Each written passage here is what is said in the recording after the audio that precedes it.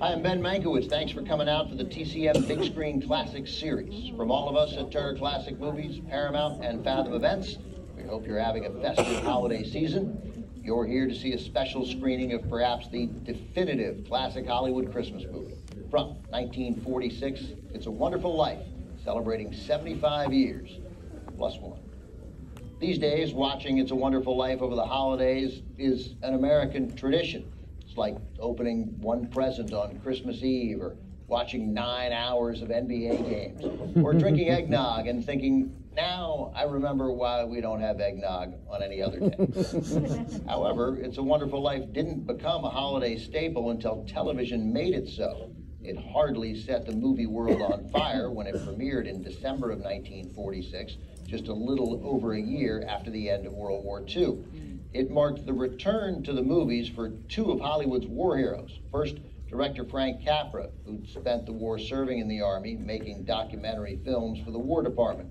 Second, Jimmy Stewart, who'd become one of Hollywood's biggest stars in the 1930s before taking 5 years away from the screen to serve in the Air Force, where Stewart piloted B-24 bombers and saw serious action. Before the war, Capra and Stewart worked together on two of their biggest hits, You Can't Take It With You and Mr. Smith Goes to Washington. Those films helped make Jimmy Stewart a major star. They also introduced audiences to Frank Capra's unique brand of sentimental optimism. Capra believed in telling stories about ordinary people who triumph over evil forces through their steadfast commitment to kindness, hard work, and the principles of basic democracy. These inspiring stories resonated with American audiences in the years before World War II. After the war, though, tastes had changed and audiences had become a bit more jaded, more realistic about the world they lived in. It's a Wonderful Life was not the hit Frank Capra expected it to be. However, as you know, in the years since, it has gained new generations of fans thanks to annual presentations on television. It also allowed Jimmy Stewart to move away from the stammering, aw shucks character he had perfected before the war. Sure, he has some Stewart-isms here, but this is a layered, occasionally dark performance reflective of a man who had experienced the horrors of war. You're about to see impeccable performances across the board with great pacing and a script that perfectly blends humor and drama. From 1946, also with Donna Reed, Lionel Barrymore, and Thomas Mitchell. It's a Wonderful Life. All right. Camera, TV.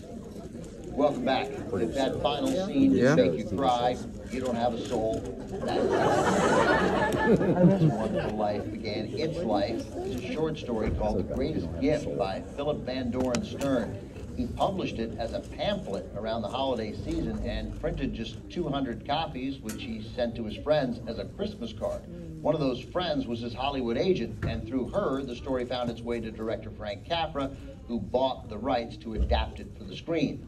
Capra had been looking for a property to inaugurate his independent production company, and when he read Stern's pamphlet, he called it the story I'd been looking for all my life. In addition to producing and directing the film, Capra also co-wrote the screenplay with the husband and wife screenwriting team of Francis Goodrich and Albert Hackett. It's a Wonderful Life earned 5 Oscar nominations, including 2 for Capra for directing and producing a Best Picture nominee. Jimmy Stewart picked up a Best Actor nod, but he lost to Frederick March for a movie that resonated deeply with audiences at the end of World War II, Best Years of Our Lives. Thanks again for coming out. I hope you'll join us next year when our TCM Big Screen Classic Series returns.